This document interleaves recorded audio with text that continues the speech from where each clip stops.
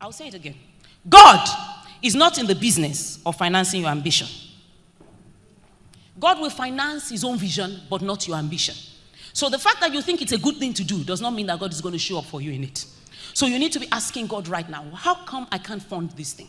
How come it's getting difficult? Are you in it? It is never too late to retrace your steps. And you know, for some people, you don't even need to retrace your steps. You only have to take the key of that business and hand it over to him. And say, this is it. Whatever you say, I will do. How you say I should give, I will give. I remember when I started business, the entire first fees I had, 34,000 naira, I gave it to the church building fund. And does that mean I don't have a building today? I have a building that some people are overvaluing and they're putting in front of their magazines. People say, you know that woman's building? If she sells it for 1 billion, it's too small. I thought, yeah, right. I like the perfume I use because I ooze as if I'm rich. And it's very good. Some people pay for it. But I gave the first fees I had, the entire thing. How do you give what you're supposed to start business with to a building fund? I did it because I was telling God, God, this business is yours. And I also understood that you cannot outgive God. God will not owe man. You understand what I'm saying? I was challenging him to show up for me, and he has shown up for me. There is something in your appointment. There are packs. Have you ever seen a queen without a king? She has a prince now. In fact, no matter how ugly that queen is, I'm not mentioning the queens of any countries. You know, I'm not, because I've now become sort of like an ambassador at large. I have to be very careful. But I've seen queens in some countries who wear only black. You know them. They're dead now for some time. They look at it and you know, without this queenship, would you have gotten, but it's well, Sha. It's well. Do you get? And they have fine princes by their side because the position itself demands a prince. So you are there waiting for a husband. Take on your kingship. Take on your appointment. The prince will come. They don't believe. The prince will come.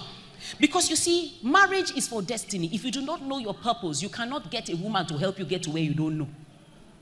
I'll take it again. The Bible says, it is not good for man to be alone. I will find a help meet for him. That is, there is something that the man is doing. The woman is meant to come and help.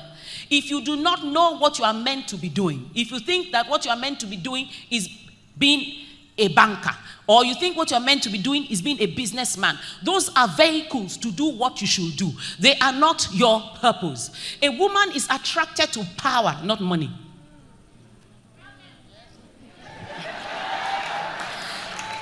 And there is nothing as powerful as a burning vision. A good girl can wait for things to get better for you. But you must know what you are about. You must be able to tell her, this is who I am. This is what we're going to be. It's not going to be like this forever. We're moving forward. The strength of your vision will attract the caliber of helper that you need. So you see, purpose is connected to marriage. Before you should be married, you should first know your purpose. Because a woman cannot help you to do nothing. She cannot help you to do nothing. Purpose, appointment. We're there thinking about houses. Have you ever seen, where does a king live? Are you sure? Yes. A palace, not a hut.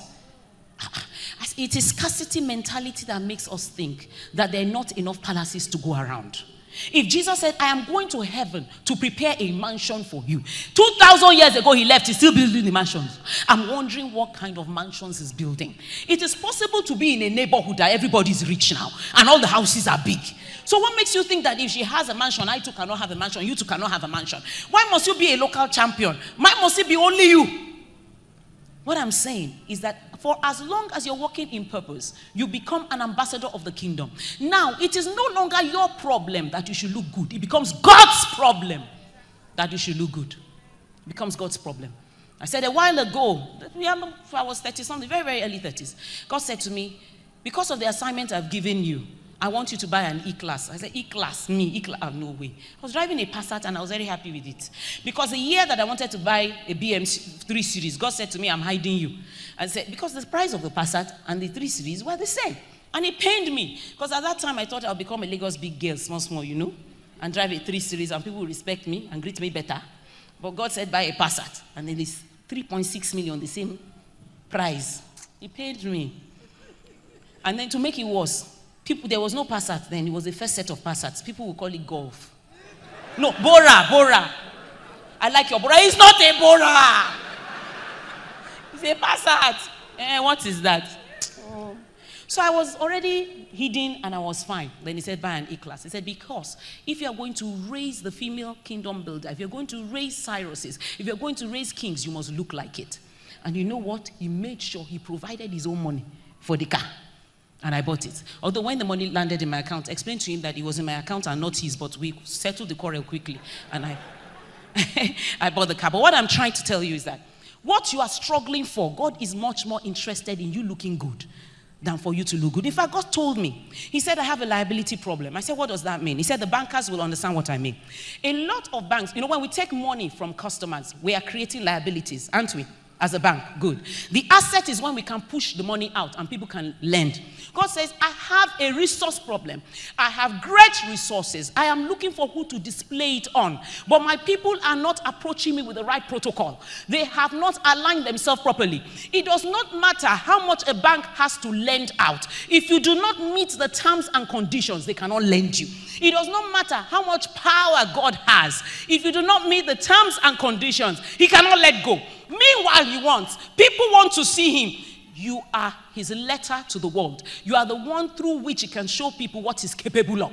He wants to not be the God of the Bible pages only. He wants to be the God who is living and alive now. But he does not have enough people who he trusts, that when he blesses them, the provision will go to God. Is someone getting me here?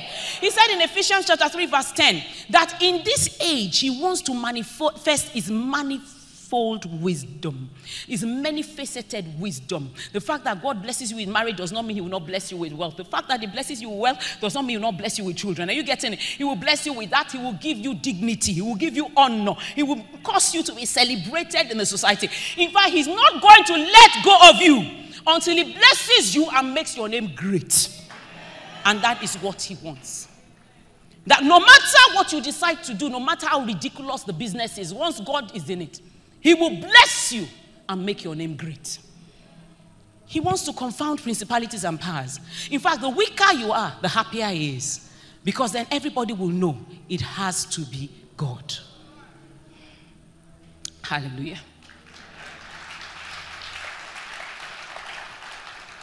But they were going, and all of a sudden, this sheep was taken in water. And they said, carest not that we perish. And he rebuked it. And it ceased. What are you going through? I know they say times are hard. The dollar and the pound don't know where to be. But I have a feeling that God is not challenged on his throne. He's not saying to Angel Gabriel, Kai, I'm in trouble. What? I have children in Nigeria, and the pound has become 400. What do we do? You think God is having that conversation right now? So that means he knows. He can see everything. If you are the one going to help me this time. Anybody I know in the choir is blessed. Come up. I want to demonstrate something. I want you to know that you are unstoppable. Nobody can terminate you. Have you ever seen anybody try and stop a missile and say, because I'm great, I'm Goliath, stay in front of it? No.